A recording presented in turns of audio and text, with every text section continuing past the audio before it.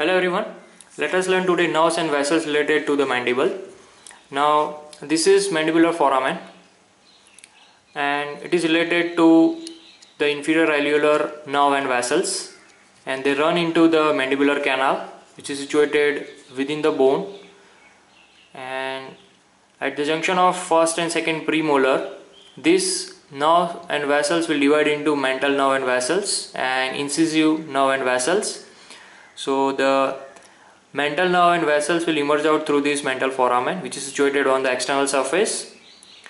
Now at the junction of ramus and the body, anteroinferiorly over here near the base, this portion of the bone is related to the tortuous facial artery, the facial vein and marginal mandibular branch of the facial nerve. This is mandibular notch, it is related to the masseteric nerve and the vessels. This is mylohyoid groove, it is related to the mylohyoid nerve and the vessels.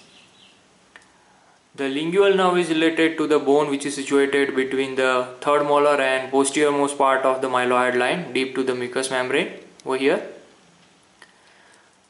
The first part of the maxillary artery is related to the medial surface of the ramus of the mandible behind and above the mandibular foramen somewhere over here.